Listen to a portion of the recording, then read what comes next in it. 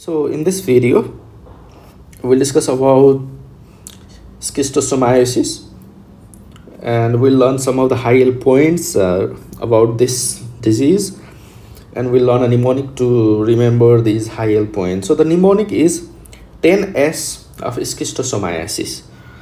So now we'll discuss briefly about these 10S. So the first one is schistosoma. So this infection is basically caused by the parasite Schistosoma. Basically the human infections are caused by Schistosoma mansoni, Schistosoma haematobium, or Schistosoma Japonicum. These are the blood trematodes or the blood flukes.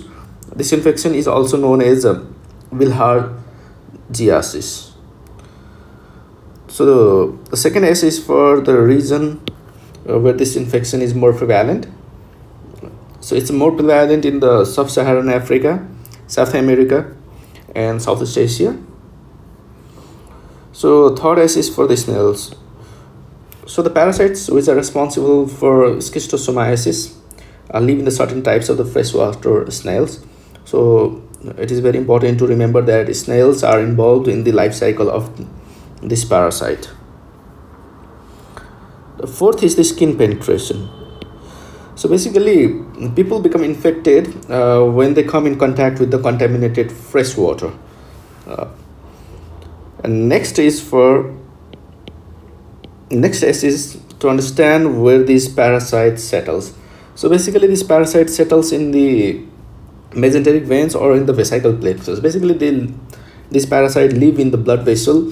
They lay eggs in the blood vessel, and those eggs can gradually pass to the small intestine or the intestine and to the bladder as well.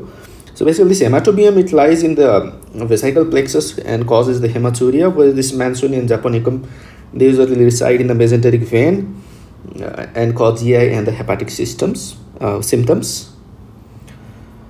So next is systemic hypersensitivity reaction. So acute schistosomiasis usually presents as a systemic hypersensitivity reaction. It is also known as Katayama fever, and the signs and symptoms include fever, cough, abdominal pain, diarrhea, hepatosplenomegaly, eosinophilia, and sometimes skin rashes as well. So the usual presentation is with hematuria if the bladder is involved, or the bloody diarrhea if the gastrointestinal system is involved. For the diagnosis, we have to examine the stool and urine samples. So they can be examined for the parasite eggs. So stool can be examined in cases of the mansoni and japonicum infection, whereas urine examination is required for the haematobium eggs.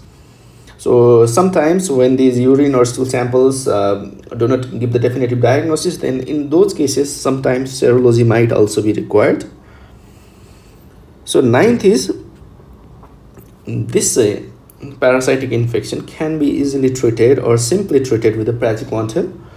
So you can give the 40 milligram per kg praziquantel in divided doses for 1 day, and that will cure the disease. And the number 10 is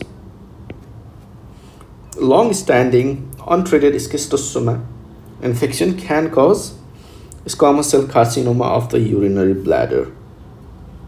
So I hope using this 10S mnemonic, you can easily remember the high yield points related to this schistosomiasis.